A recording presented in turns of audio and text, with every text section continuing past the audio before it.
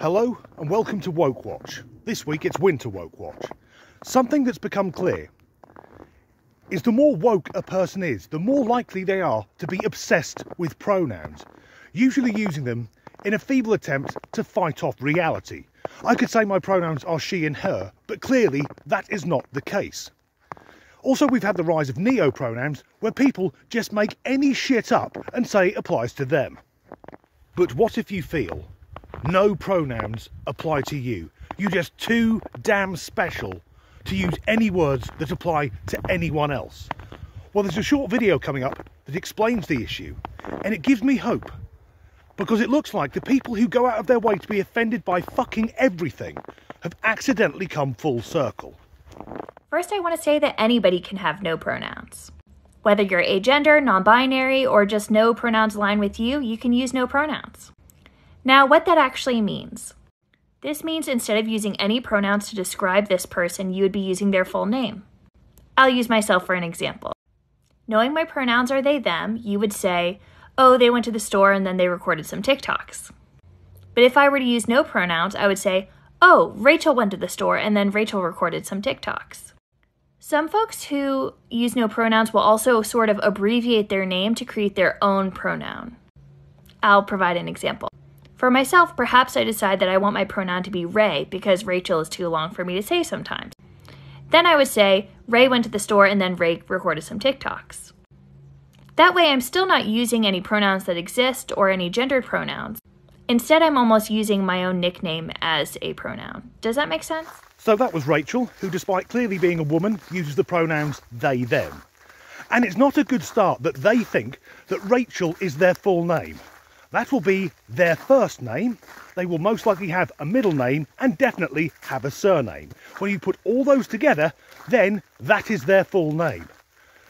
And shortening it to Ray in order to save time. In the grand scheme of things, does dropping one syllable make that much difference? However, the notion of introducing yourself using just your name and not your pronouns, should we tell them? That's what normal people do. When I meet someone for the first time, I'll say, hi, my name's Danny, nice to meet you. It's easy.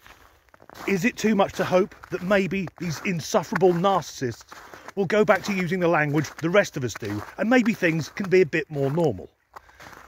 On the flip side, of course, there is a danger with that, because if they sound like us, how are we meant to spot them?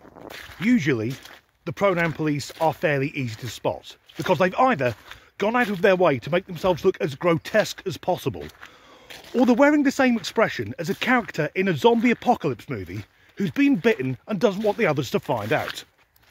In a sense, maybe it's a good thing that those of a woke persuasion introduce themselves with their pronouns, because that allows people like me to immediately leave the conversation, because I'm not spending my finite time on God's earth conversing with some delusional halfwit who insists on being called a deck chair. But here in the UK, there's a group of professional people who've been put onto a compulsory taxpayer-funded course to educate them into how to introduce themselves with their pronouns, how to respect other people's pronouns and neo-pronouns, and get rid of outdated language like transsexual or transvestite. And those people are the counter-terrorism department at the Home Office. Therefore, if like me, you're a British taxpayer, you are going to work to fund a course for the men and women, although I guess now we have to say the men and women, they, thems, zers and fucking kitten selves, whose job it is to keep us safe from those that want to do us harm. They are now more worried about using the correct pronouns. The next Bond film's going to be shit. The name's Bond, James Bond, and my pronouns are he, him, and they, them. Does anyone think that if we have some hardline Islamic extremist strapping on a suicide vest in order to run into a crowd of people and take out as many infidels whilst detonating himself, would he be appeased if we check we're using the right pronouns? To be honest, I don't have an ending for this video. The wind's picking up, it's freezing cold, and I'm going home. So as ever, thanks for watching.